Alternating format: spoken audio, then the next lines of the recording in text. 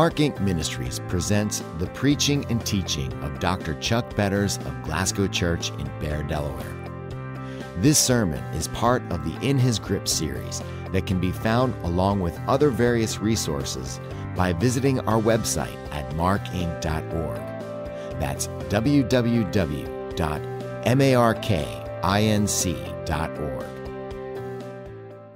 Psalm 119 and Proverbs chapter 5. This is the third in a series of messages that deal with the specific sin of adultery.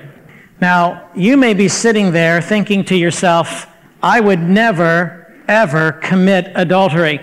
I love my spouse too much, and for that reason, this sermon and this message seems to be unnecessary for me. But may I suggest to you that there are different kinds of adultery.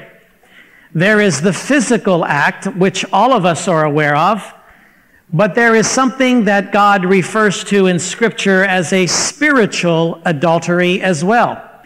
In fact, the very book of Hosea, that Old Testament prophecy book, was written specifically to illustrate in the life of Hosea and his wife Gomer and her unfaithfulness to him, the relationship that Israel had with God. And God calls them an adulterous nation. Beyond that, I believe that one of the things we need to readily deal with in the church is the fact that there are sins that lead up to the physical act of adultery. We tend to think that we have not committed adultery if we have not had a physical, intimate relationship with another person outside of marriage. But I believe the act of adultery, Jesus taught us, is committed first in the mind. And that as we turn from certain things in our lives and move toward the actual act of adultery, the sin has already been committed. And so Jesus referred to an adultery of the mind. The fact that we sin because we lust after one another.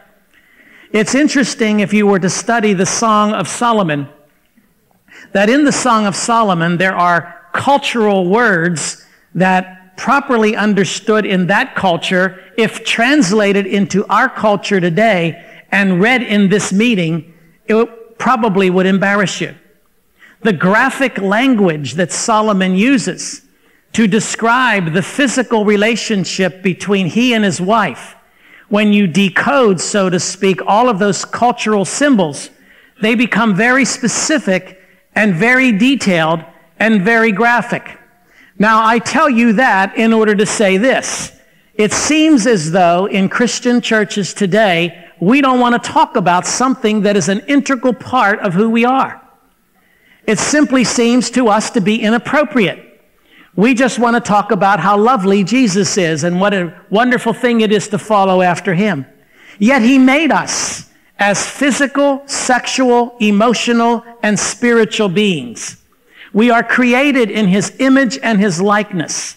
And just as I shared with you a couple of weeks ago, it is Satan's design to take those very natural appetites that God says is good, create certain weak spots whereby we can fail or fall, and then tempt us in that weakness in order to take what is good and create out of it something that is evil.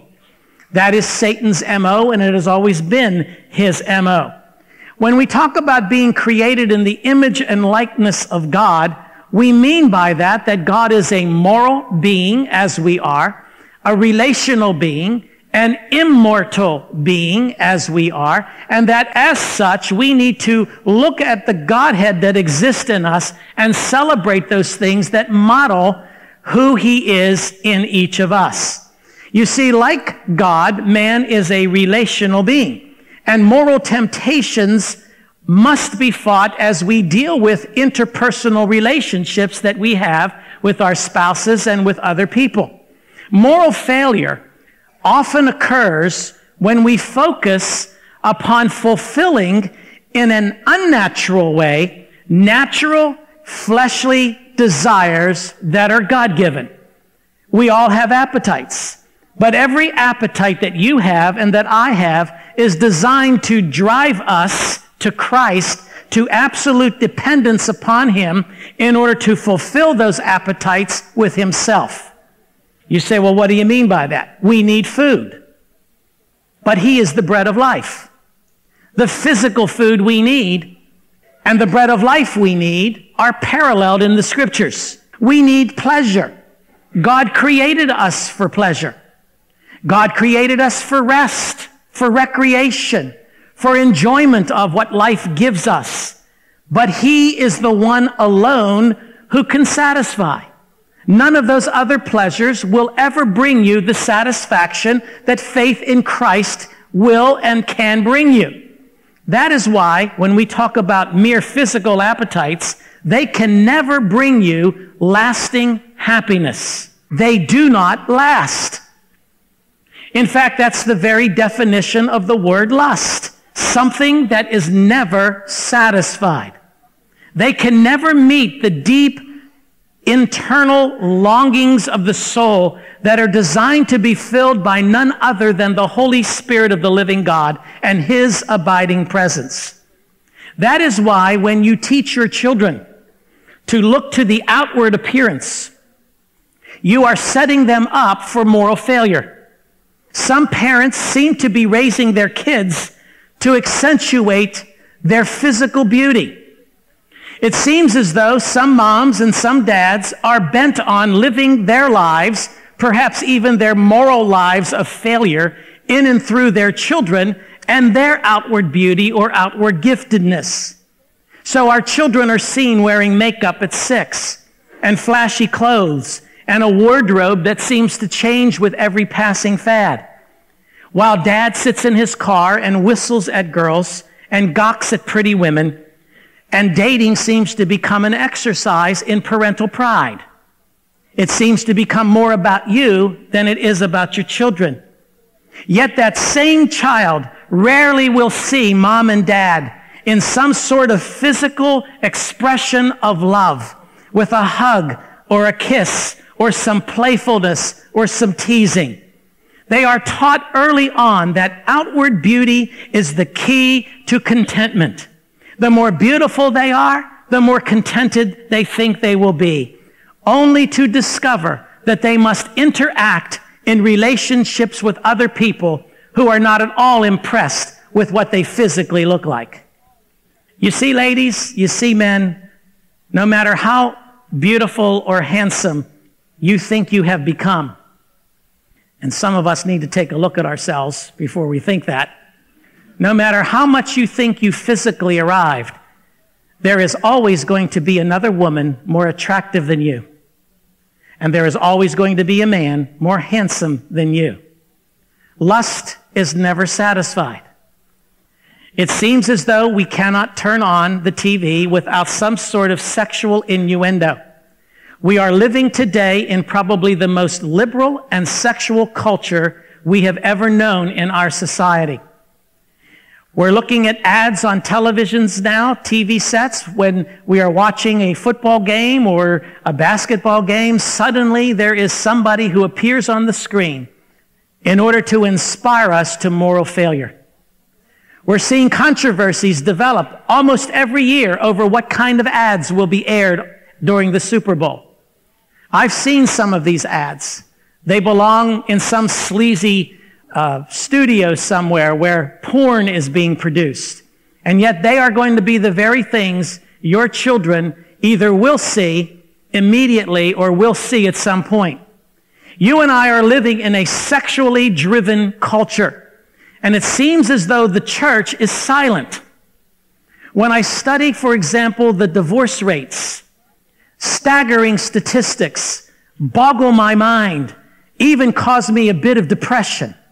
I read recently through the Barna Research Group that the divorce rate in the world compared to that of evangelical Christianity, which is defined by 9 theological criteria, and those criteria fit us. So we're talking about our people. Evangelical, Christian, born-again people who truly adhere to basic doctrines that make us who we are compared to the rest of the world who do not believe in those doctrines, and we are finding staggeringly that the statistics of divorce in the church rival those of the world. In fact, one of the most disappointing statistics that I read recently is that the divorce rate in evangelical Christianity is roughly 29%. The divorce rate among atheists and agnostics is 21%. It seems as though, morally speaking, and in terms of behavior, they understand things that we ought to understand. Ought the statistics to be that way? Ought you and I to be talking about how embarrassing it is for us as evangelical Christians to know about our own personal moral failures in maintaining the integrity of marriage, the sanctity of the bed, and teaching our children to do likewise? James chapter 5 teaches us that there is a specific way in which we are to handle temptation. Psalm 119 teaches us that we are to hide the word of God in our hearts so that we might be able to use that word to speak to any moral temptation you and I might be experiencing. It's not just a matter of quoting scripture. It's a matter of meditating in God's word to the point that the word becomes so much an integral part of who you are that when something stares you in the face that is morally questionable, the word of God just sticks out like a sore thumb.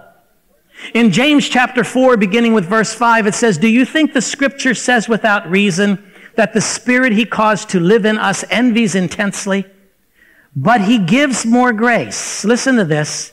That is why the scripture says, God opposes, and by the way, you can put in parentheses beside that word opposes these words, to treat as an enemy, because that's the literal translation. God treats as an enemy the proud, but gives grace to the humble. Now, he doesn't leave us there. He says, submit yourselves then to God. Resist the devil, and he will flee from you. Obviously, the question becomes, how do we resist the devil? When faced with moral failure, what is it that God wants us to do in order to resist the devil? You'll notice in the following verses in James 4, he says, come near to God, and he will come near to you. The only way you can adequately resist moral failure and resist satanic attack is by drawing near or coming near unto God. You say, well, how do I do that? You do that, according to Psalm 119, by building his word into your heart. Specifically, that is how Jesus dealt with temptation, isn't it? Did he not, when he heard Satan quote, or should I say misquote, in sort of half-truth ways, the scriptures? Satan quoted the Bible, but he quoted it in the wrong way. He only gave part of the picture. He twisted verses out of context. But Jesus knew the word. He knew what the word really said. So he was able to hear that false interpretation of the word, and it stuck out to him like a sore thumb. And when Satan would say something like, didn't God say, Jesus would then turn around and finish the sentence. And he would use scripture to resist the devil. He, being the perfect and infinite God-man and the template by which you and I are to resist evil, ought to give us ample evidence at this point how we are to resist moral temptation. We are to build the word into our hearts. We are to meditate so much upon the principles of Scripture that when faced with moral temptation, we are not walking into it with blinders.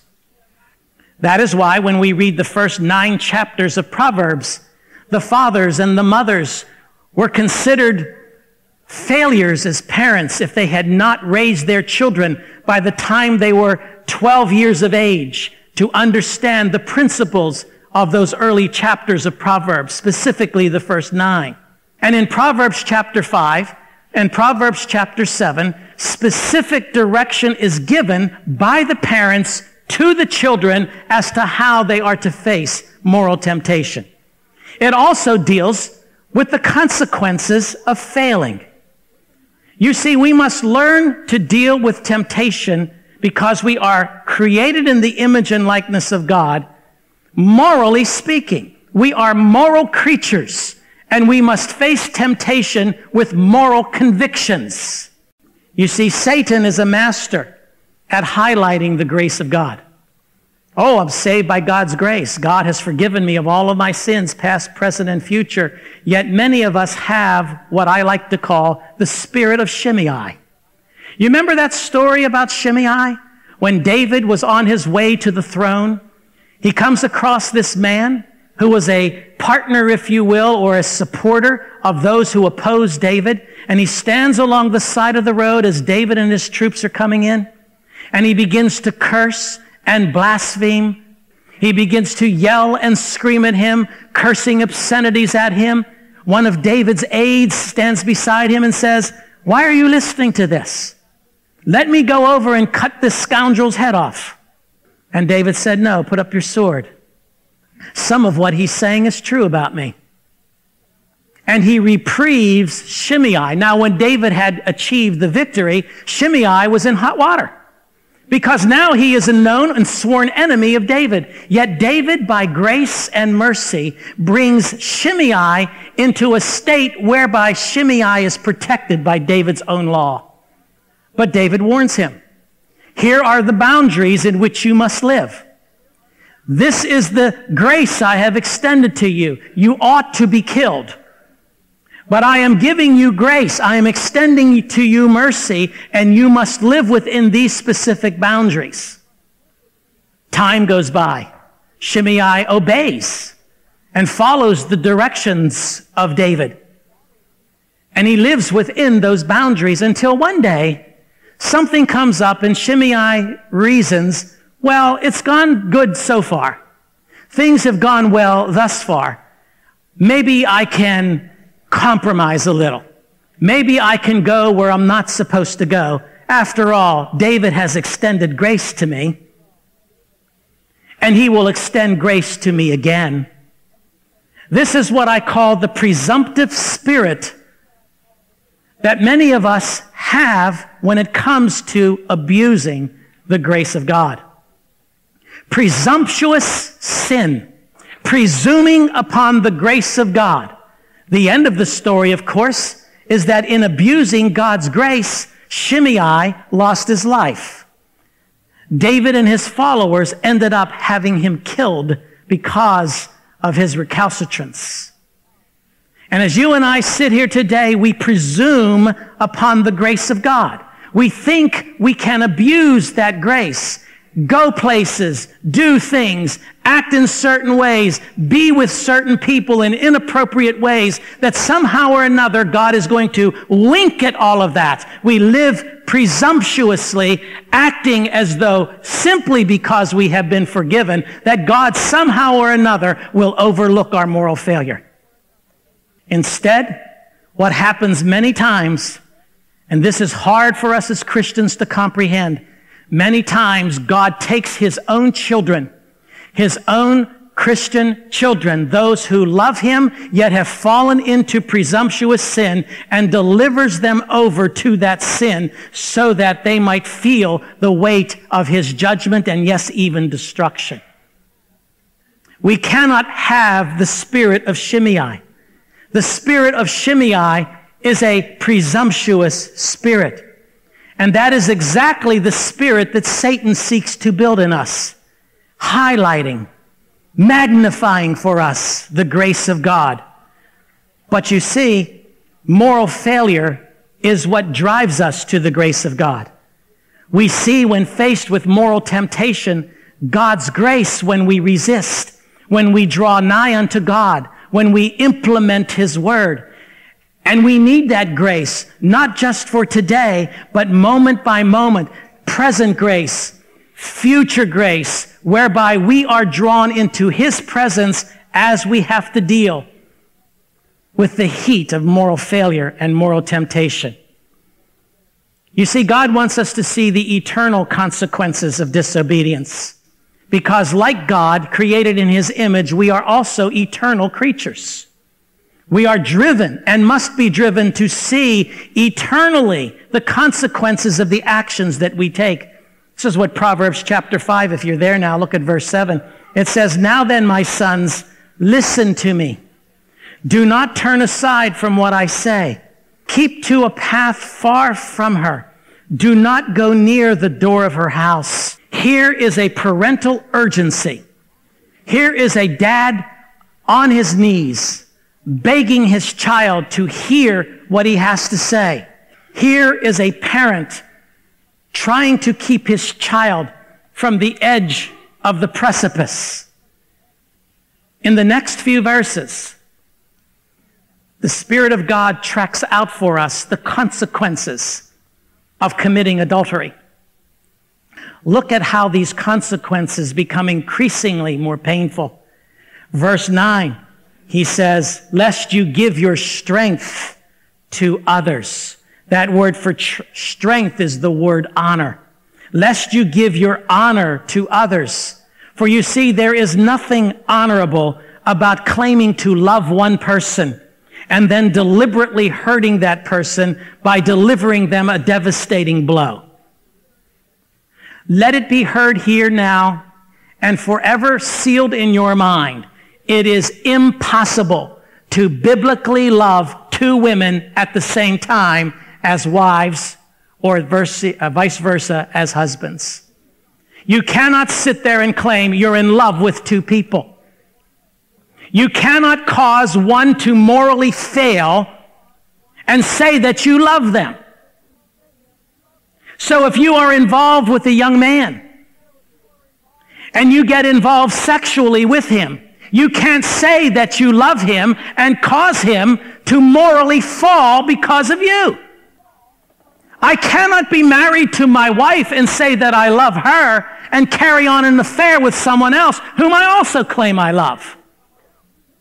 To love someone means that you would never, ever do anything that would somehow alienate them from the love and the peace that comes from Jesus Christ.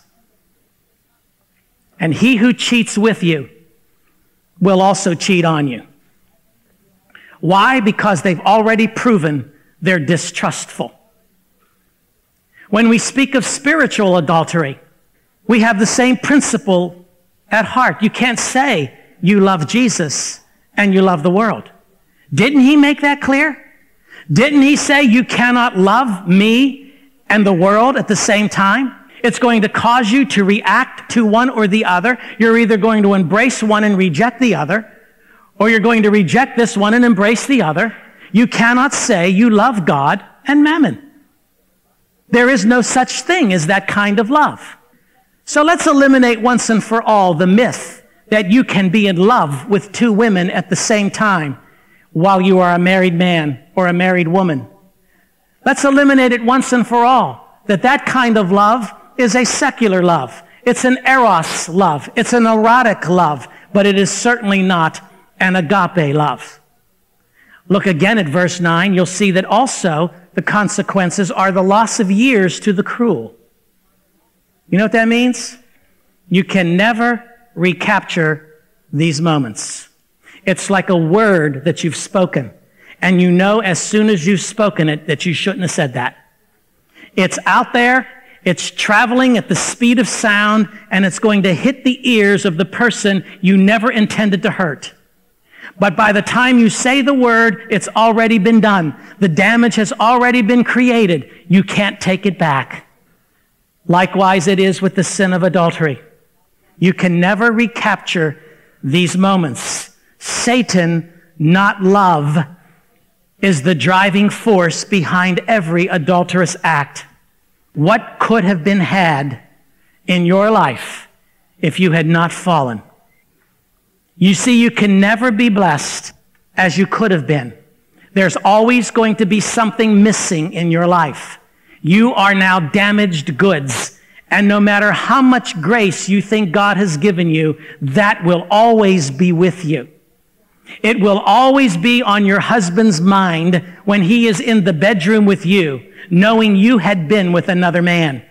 It is always going to be on your wife's mind when she knows you have shared something intimately with someone else that belonged exclusively to her. And yes, he or she may forgive you. And he or she, the two of you, may be able to recreate a relationship that is honoring and pleasing to God. But like that word wrongly spoken, it will always be there with you. You will have lost the years because of the cruelty. There is nothing that slices the nerve of a marriage more than the sin of adultery. We can recover from just about anything else, but recovering from the sin of adultery is the most difficult, if not impossible, thing to do. Look at verse 10. Lest strangers feast on your wealth. Now, by the way, there's more wealth in your family than you realize. We're not simply talking about money. There are so many riches of family life that can never be reclaimed. It's like the drunk who is pouring out his life into a bottle. Things are wasting away around him or around her. There are many unsearchable riches in Christ that are lost forever. There is so much broken trust that will spill over into every area of your life. There is the loss of self-worth. How could I have done this? How could I have sinned this great sin against my God? How could I have hurt my spouse this way? There is also the loss of family value that can never be retrieved. And that's why he says in verse 10, and your toil enriches another man's house. He means by that there is bondage in moral failure. The cover-up, the lies, the need for more adventure, the masks that have to be worn in order to preserve the image. And yes, even the sacred trust of your kids. How could your children ever trust anything you say when you have so violated the trust between you and your spouse and ultimately between you and your God?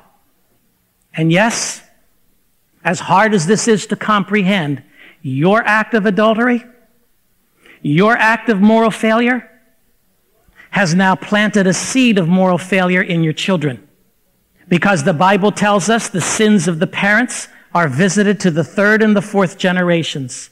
You have planted, you have sown the seeds of adultery and divorce and moral failure in your children by your own failure.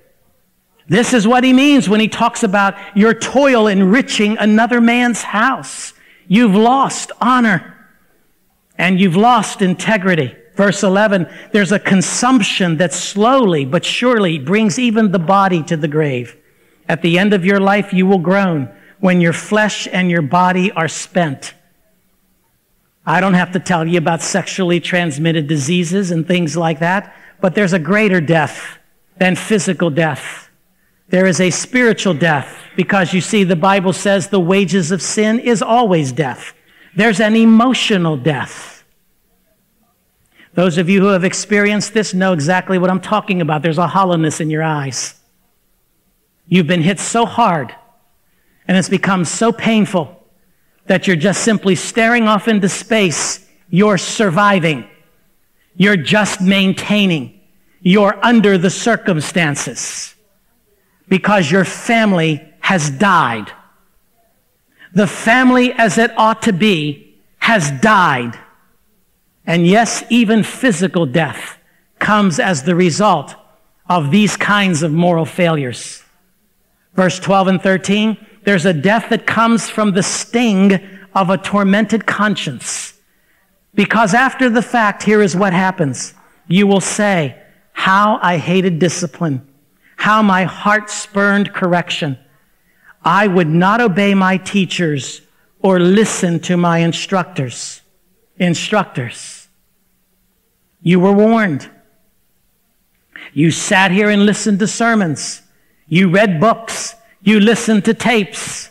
And even before you came to faith in Jesus Christ, you knew there was something vastly immoral and vastly destructive about the act of adultery. You didn't even need the Holy Spirit to convince you of that. Your own conscience convicted you that it was wrong. Yet you come to faith in Christ. You trust in Him and in Him alone for your salvation. How tormented a conscience that becomes for years to come. Psalm 51 is David's expression of this, isn't it? Here is the man who sees a woman, beautiful woman. He desires to have her. His glands take over. He was where he should not have been. He has an affair with her. She becomes pregnant. He covers this up with a murderous act against Uriah, her husband. When confronted with this, he has to pay the price in the loss of one of his children. God rightly deals with him through Nathan the prophet. He's confronted with his own sin, and years later, he writes Psalm 51, and what does he say? Yes, God has forgiven me. I understand that forgiveness, but my sin is ever before me. What a stupid man I was. My sin is ever before me. And then verse 14, I have come to the brink of utter ruin in the midst of the whole assembly. You know what this is? You hurt the rest of the church when you morally fall. We are that whole assembly. The church is only as strong as the families that make up that church. And the families of that church are only as strong as they hold to moral conviction based upon the Word of God and their love for Christ. When you fall, you hurt us. You drag us down. A little leaven leavens the whole lump. Your moral failure has an effect upon the rest of the body. You say, how do you know that? Look at the statistics. We're acting just like the world. Just like the world.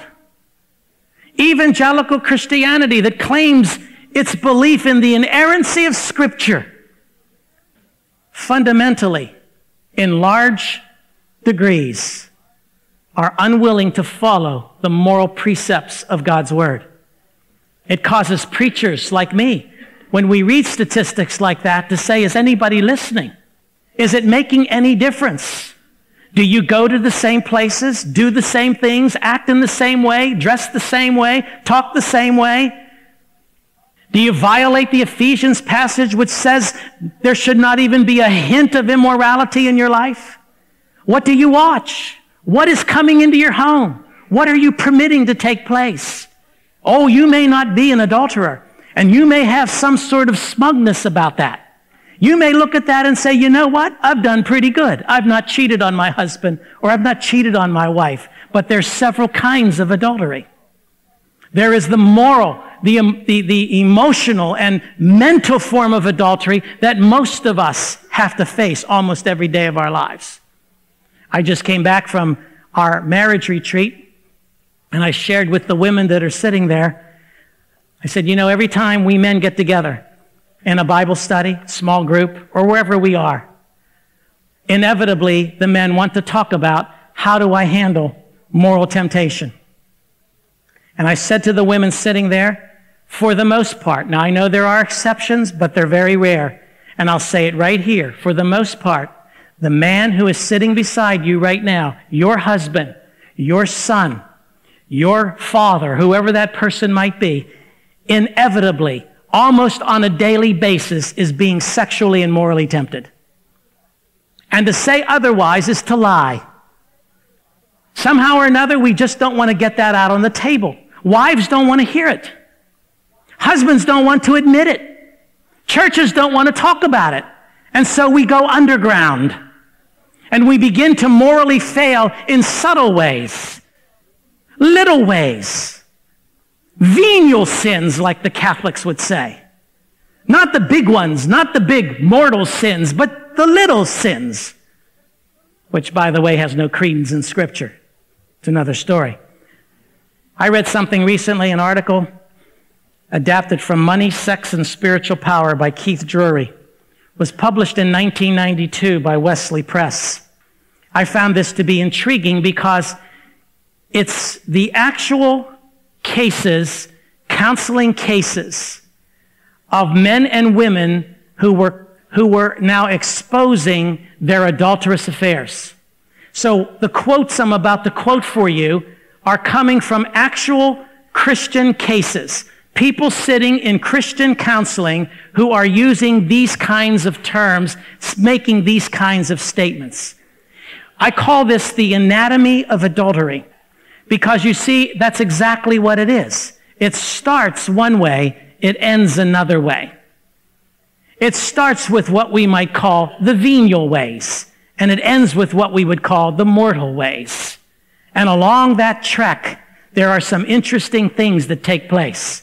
You might want to take notes on this, because the first step in this anatomy of adultery is two people share common interests. That's how it starts. Listen to these quotes. He was so spiritually minded.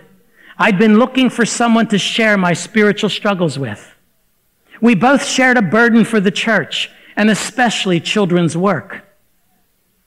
Secondly, we have the mental comparisons with your mate. Quotes like this: my husband wasn't interested much in spiritual things, but this man knew so much about the Bible. She was slim, attractive, and dressed sharp. Quite a difference from my wife, who didn't take care of herself much at that time. She was so understanding and would listen to me in my hurts. My wife was always so busy and rushed that we never had time to talk. My husband just would never communicate. He'd come home from work and just sit there watching TV. I finally gave up on him. Then this man came along who was worlds apart from my husband. He was gentle. He loved to talk and would just share little things about his life with me. Then we move from mentally comparing our spouses to meeting emotional needs in each other. Listen to what they say. He understood how I was feeling, and he offered me the empathy I was hungering for. Or she was there when I needed her. My ego was so starved for affirmation that I would have taken it from anyone. I guess that's what started the whole thing. Or, no one ever really believed in me until he came along. He encouraged me, inspired me, believed so deeply in what I could become. Or, my wife was busy with the kids and not at all involved in my work. This girl admired me and treated me like I was really somebody. It felt so good. Then we moved to looking forward to being together. I used to dread going to work, but after we started our friendship, I would wake up thinking of how I would see him later that day. It seemed to make getting up a little bit easier. I would think of being with her the whole time I was driving to work. Or I found myself thinking of him as I got dressed each morning, wondering how he would like a certain outfit or perfume. Or I looked forward to choir practice every week because I knew he would be there. Or every time I drove by her house, I would think of her and how we'd see each other that Sunday. Then we moved to tinges of dishonesty with my mate. Little lies. When my wife would ask if she was with the group, I'd pretend I couldn't remember. Right there, I started building a wall between us. I would act like I was going to practice with our ensemble, but actually I was practicing a duet with him. Once my wife asked about her, but I denied everything. After all, we hadn't done anything wrong yet. Oh, yes, you had. Now I see that this was one of those exit points where I could have come clean and got off the road I was speeding down. Or, whenever we got together as couples, I would act like I didn't care about him. And afterward, I would even criticize him to my husband. I guess I was trying to hide my real feelings from my husband. Then we moved to flirting and teasing. I could tell from the way she looked at me. She would gaze directly into my eyes, then glance down my body, then back into my eyes again. I knew then that she was interested in more than my friendship, but I was so flattered by her interest that I couldn't escape. Then we started teasing each other, often with double meaning kinds of things. Sometimes we would tease each other even when we were together as two couples. It seemed innocent enough at first, but more and more we knew it really did mean something to us. We would laugh and talk about how it seemed like we were made for each other. Then we'd tease each other about, well, what kind of husband or wife would the other one have made if we married each other? He had those killer eyes. When he'd look at me in that special way, I would just melt. It was hopeless fighting my urges. He had me. Then we moved to talking about personal matters, emotional matters. We talk about things, not big things, just little things, which he cared about or I was worried about. We'd meet each other for coffee before church and just talk together. I was having problems with my son, and she seemed to understand the whole situation so much better than anyone else I talked with. I'd tell her about the most recent blow-up, and she would understand so well. We just became really deep friends, almost soulmates. That's what's so weird about all of this.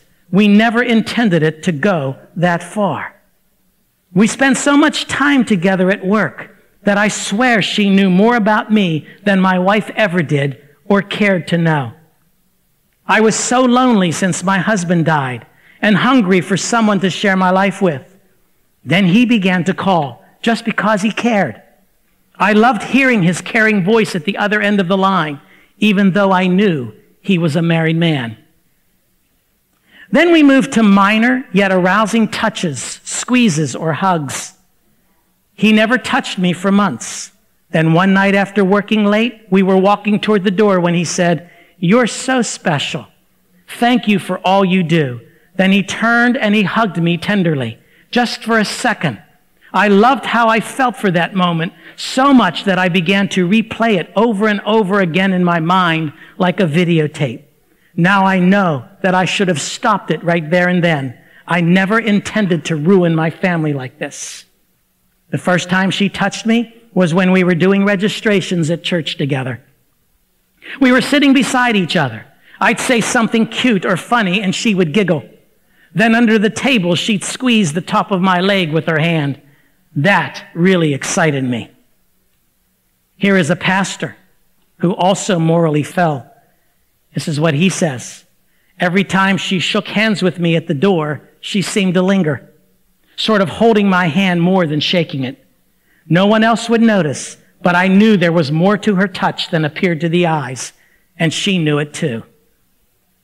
Then come the special notes and the gifts. I would sometimes call him and leave a short message on his answering machine. He would leave little notes in my Bible. He would buy me a little gift, not that expensive, but it always showed he had taken extra thought to get exactly what I liked. Of course, everyone else thought he was just being a good boss. Then we invent excuses to call or to meet. I would wait until the end of the workday, then I'd call him just before closing time about something I'd made up as a business question, and we'd talk. We started meeting more often. She started arranging her schedule so that her husband dropped her off at committee meetings. I would hang around and offer to take her home, acting with as much nonchalance as I could muster up. Then we start arranging secret meetings. We started arranging to work evenings on the same night, and then we would leave early and meet each other in the dark parking lot. She would sometimes call me just before lunch, and we'd sneak to the drive-up together, and then spend the rest of my lunch hour talking quietly to each other in the car. Then there is the deceit and the cover-ups. Once we were meeting secretly, I had to invent all kinds of stories about where I'd been to satisfy my wife. By now, I had built a towering wall of dishonesty between us. I joined several groups so that I would have an excuse to be away in the evenings. She would ask when I'd gotten off work. I'd simply lie about it, and she never knew what hit her. How will I ever be able to regain her trust again? By now, my whole life was a lie, so I began telling them regularly to cover up our little meetings. Then there is the kissing and the embracing. Once we started meeting secretly, the end came fast. We kissed and hugged like two teenagers, going parking for the first time. It felt so good to be hugged and loved by somebody who really cared about me. And then there is the petting and the sexual indiscretions. At this point, my glands took over. I forgot reason altogether and was willing to risk everything for more. I was like a teenager again, going too far, then repenting and promising to do better. Then just as quick, I was hungrily seeking more sin. When my husband and I were dating, we struggled with how far to go. Well, here I was again, struggling with how far to go. Friendships with this guy didn't seem so wrong. But now, we were going further than I ever intended, but somehow I felt curiously justified going exactly as far as I had with my husband when we had been dating. And then finally, there is sexual intercourse. Soon I quit resisting and was swept right into outright adultery. One thing led to another, and finally we ended up in bed with each other. Though we never intended to go that far, we eventually went all the way in a sexual relationship. One night, we couldn't seem to stop ourselves. At least we didn't want to. So I completed my journey of unfaithfulness to my husband and had sex with this man. These are actual Christian people sitting face to face with pastors and counselors, telling them along this spectrum of failure what happened along the way. When did the sin begin? When did these sins begin? The moment they made the turn. The moment they moved in this direction, adultery already occurred. It's not when you come to the end, it's when you make the turn. You've already committed the adultery with her or with him. May God give us mercy and grace to stand morally in an increasingly sexual and liberal world. May your children be protected by that same grace. And may God extract from each of us the spirit of Shimei, that presumptuous spirit, and may in his grace and mercy he preserve us from his own judgment, so that we might be morally found clean before him and able to present to our children a legacy of faith, a legacy of moral purity that will bring them into glory unashamedly, with marriages that have honored and glorified the name of Jesus Christ. This program has been brought to you by Mark Inc. Ministries, proclaiming the truth that God is sovereign and you can trust him. Please visit us online at markinc.org to learn about other available sermons and resources.